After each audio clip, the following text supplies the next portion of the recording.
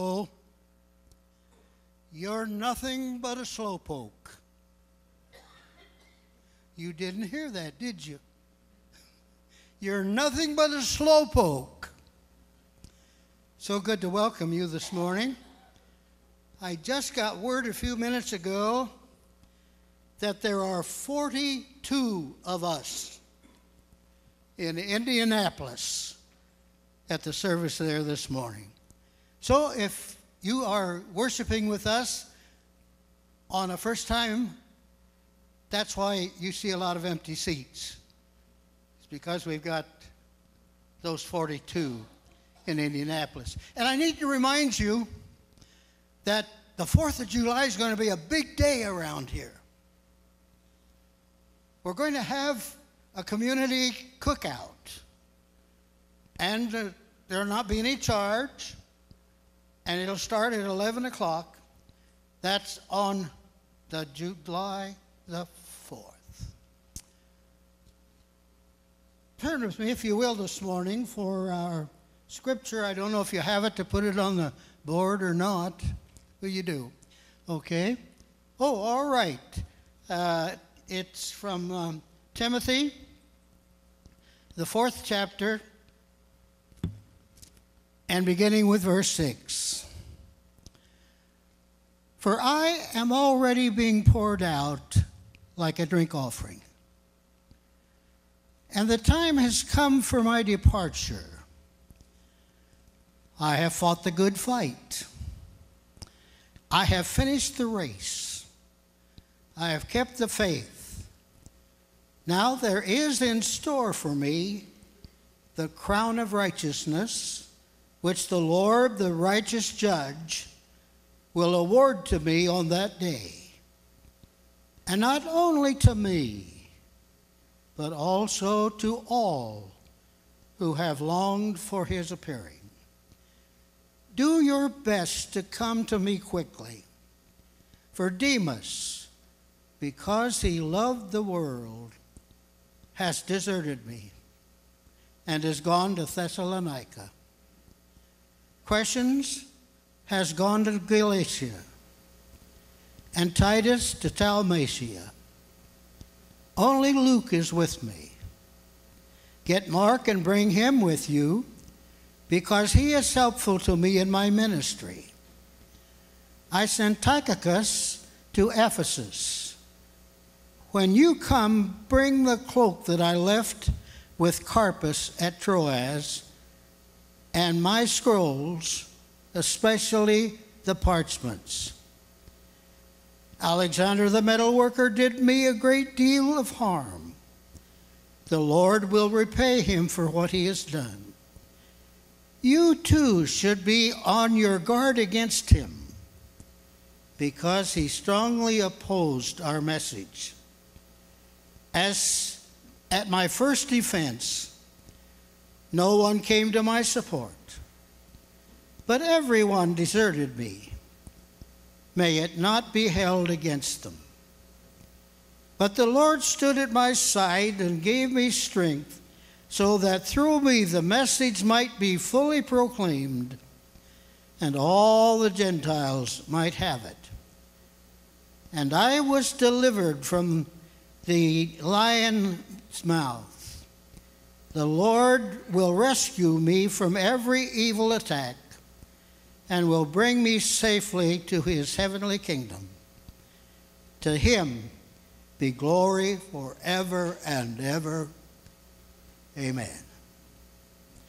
Pastor Terry has had as his theme for these past few Sundays the word shattered. I'd like for you, for just a few seconds, to imagine that you're a teenager. Are you doing it? Imagine you are a teenager. And then add this to it also, and you're in youth camp. You're a teenager, and you're in youth camp. And the speaker steps up to speak. Probably not as dynamic as Pastor Terry, And he's going to be preaching youth camp sometime this summer. But the speaker is very solemn. And he says, remember your Creator in the days of your youth, before the days of trouble come and the years approach when you will say, I find no pleasure in them. We so often talk about, and it's okay, about the blessings that are ours because we're Christians. But then sometimes we seem to forget that there's another side to that story that isn't as exciting as the joys and the pleasures that come with being a Christian. There are some times when experiences come along that shatter us a little bit. And oftentimes we are tempted, or at least some of us are, if something comes that shatters us, that God is punishing us for something we've done wrong. I was standing by the side of a hospital bed, and the patient was a retired lady pastor. She had spent her years pastoring small congregations in small rural areas. And now here she was in the hospital, and I had the honor of being her pastor. Tears started down her face, and she looked up at me and she said, Pastor, is God punishing me for something I've done? And if I ever felt so secure, if I ever felt so right to quote God like this, I said, absolutely not. This is part of life. You know, when we were born, we entered into an aging process. The first day that we drew a breath in our body, we began the shattering steps. There's a man in the Old Testament that God deeply admired. And he was a well-to-do man. And I don't know much about how he was respected in his community, but I just imagine he was highly respected. He had all that he needed to have a successful and comfortable life. But then all of a sudden, it all disappeared. And because he was a Christian, he lost everything that he had. His body even worked against him. It shattered and put him in a constant pain that he endured 24 hours a day, if they were the days like that then.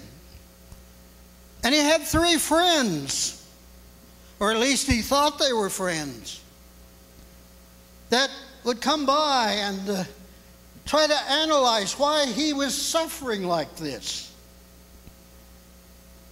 And finally, they came up with the agreement, which seemed to be the easiest one for them. You sinned somehow.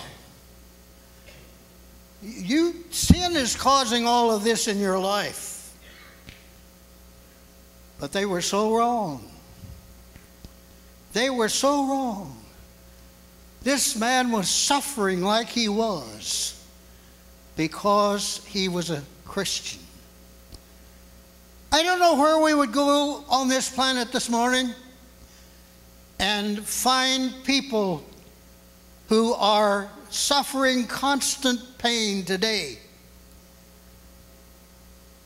because they're Christians. They're being mistreated, and we'll get to that with the Apostle Paul in a little bit. But Job, one statement he makes is very poignant. He said, "Man is born to trouble as sure as the sparks fly upward." Simple statement, but so true.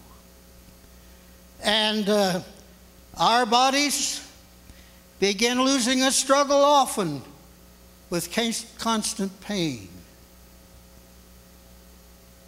This is a commonness for all of us. I was called by a pastor friend of mine in Charleston.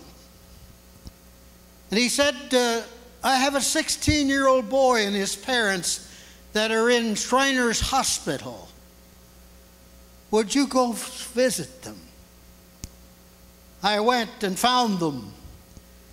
And this 16-year-old boy was linked up to all kinds of devices.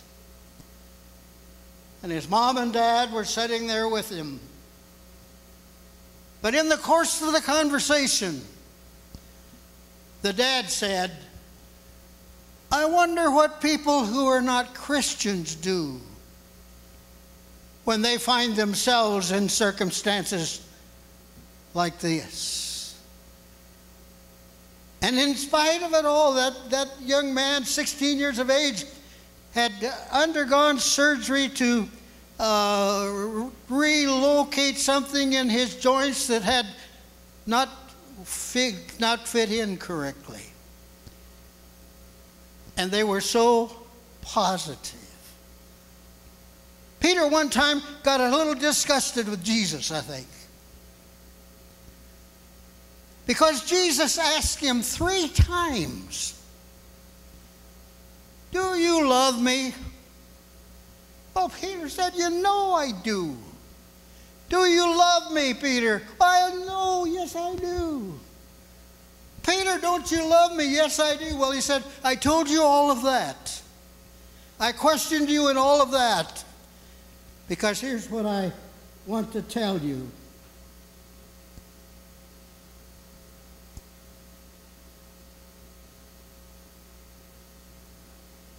Well, I did have it here.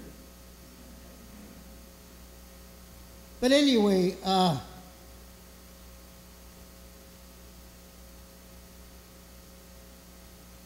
you mind a little rest? Want to take a little nap? Oh, well. But anyway, Jesus said to him, "I tell you," oh, here it is. "I tell you the truth. I tell you the truth. Now I've questioned you about if you love me. Now I'm going to tell you the truth.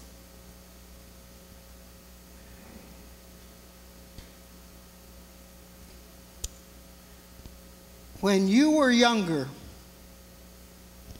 you dressed yourself and went where you wanted. But when you are old, you will stretch out your hands, and someone will dress you and lead you where you do not want to go." The shattering that comes sometimes with age. There's a beautiful hope in all of our painful times. I guess it's kind of in the future, but it still is exciting and beautiful. John tells us we will be God's people at that time, at a certain time. We will be God's people. And God Himself will be with us and be our God. He will wipe every tear from our eyes. There will be no more death or mourning or crying or pain, for the old order of things has passed away. Beautiful thought, beautiful hope. We all have it.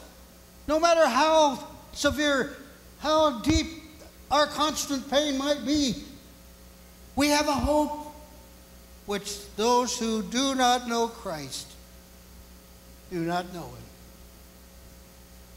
Andre Crouch wrote a song years ago in which he put the words, "If I'd never known any troubles, I'd never know that God could solve them." Through it all. Why don't you sing that with me? Through it all, I've learned to trust in Jesus. I've learned to trust in God. Through it all, I've learned to depend upon his word. One more time. Through it all, I've learned to trust in Jesus. I've learned to trust in God. Through it all, I've learned to depend upon his word. My, what a wonderful confidence that is that we have. But let's look a little bit now at what Paul was describing to Timothy. And he must have kept a journal of all of his experiences through the years.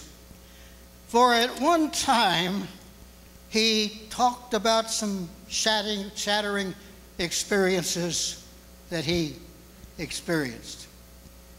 He said, "I have been in prison frequently, been flogged severely, been exposed to death again and again.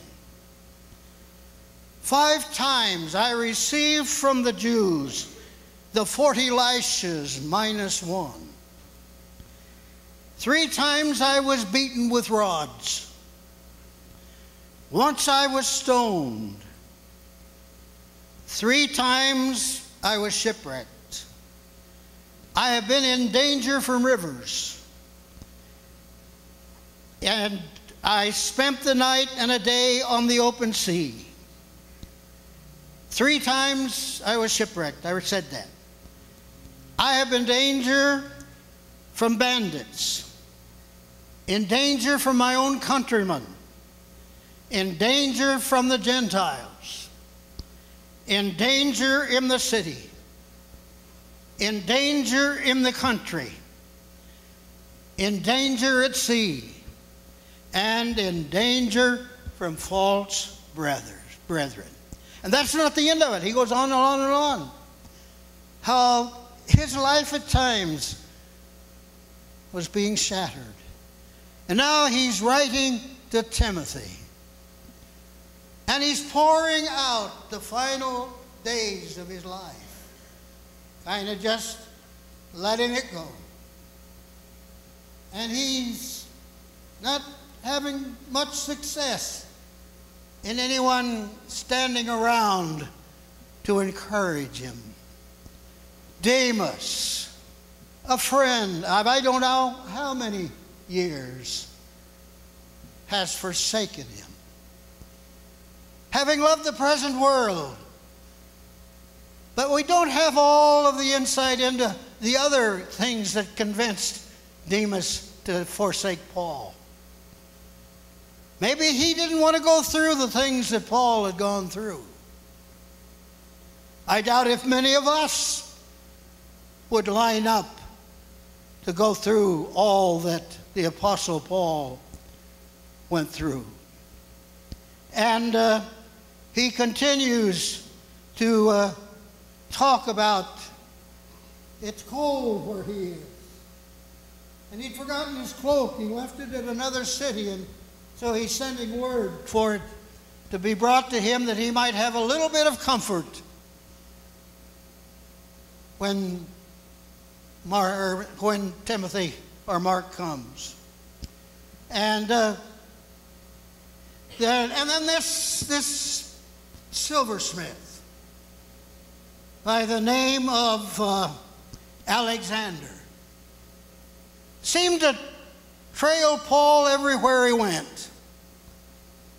And after Paul would preach, Alexander would get up and explain how he was wrong. And Paul said he was successful sometimes, for he said he did me a lot of harm. And Paul had to face that. But now he's at the place that he no longer has the strength to go preaching to the Gentiles, to starting churches in cities where there was no church. He's pouring out his life finally. He's saying, I have fought a good fight. I have finished the race. I have kept the faith. Now there is in store for me the crown of righteousness. He didn't lose his fervent relationship with God. And I've met people from time to time, and so have you, who are Christians but are going through some very, very difficult times. One of my favorite writers through the years was Dr. Criswell. He was the pastor of the First Baptist Church in Dallas, Texas, which was the largest Southern Baptist church in the world at that time. And he told the story of a businessman who came to him during the Depression and said, Dr. Criswell, I've lost everything. Dr. Criswell said, I looked at him and said, no, you haven't. Oh, yes, I have. No, you haven't. Have you lost your wife? Have you lost your children? Have you lost your grandchildren? And the answer was no to all of those. Dr. Criswell said, you haven't lost everything. God's left a little something there for you to hold on to. God's left a little something there to keep you going. And I wonder how many times you've been at that point where you said, can't go on any farther. And I was thinking about, when people get saved, oh, how happy they are. How excited they are, how enthusiastic they are, and we encourage them. But we don't tell them, like this speaker told those youth, get ready for what's ahead. Because it's going to come. And you're going to need to be able to handle it. And so oftentimes, new Christians have run into a problem, have run into a circumstance, have run into constant pain, and they've said, where did I miss it? Where did I miss the turn in the road? Why am I going through this? But God has an answer. God has an answer. And Paul had it. And here was his answer. And through all of this that he's mentioned here to Timothy. But the Lord stood by my side and gave me strength so that through me the message might be fully proclaimed and all the Gentiles might hear it. The Lord will rescue me from every evil attack and will bring me safely to his heavenly kingdom.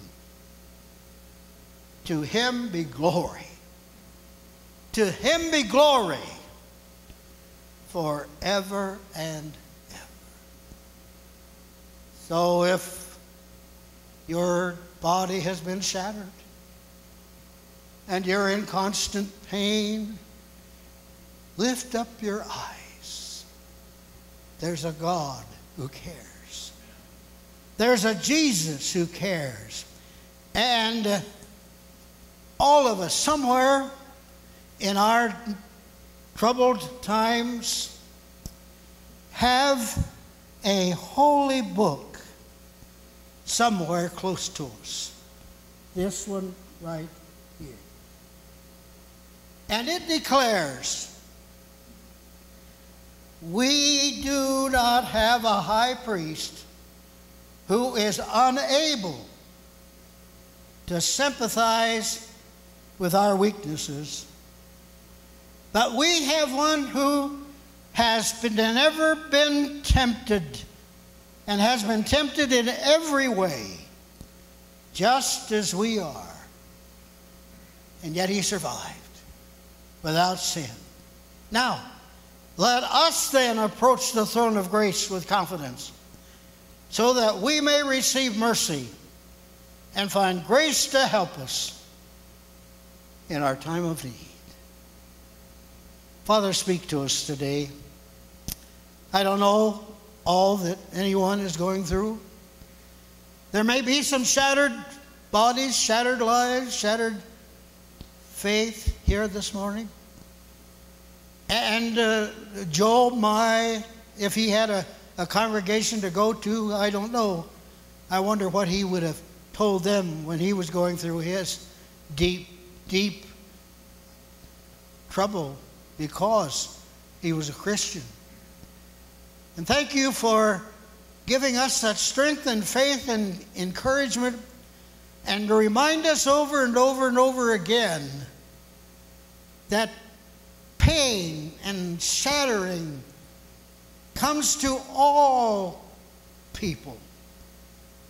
But the Christians are different because you have control and sponsor them. So now touch everyone's here. Give our people in Indianapolis a safe trip home when they come. And we'll praise you forever and ever and ever. Amen.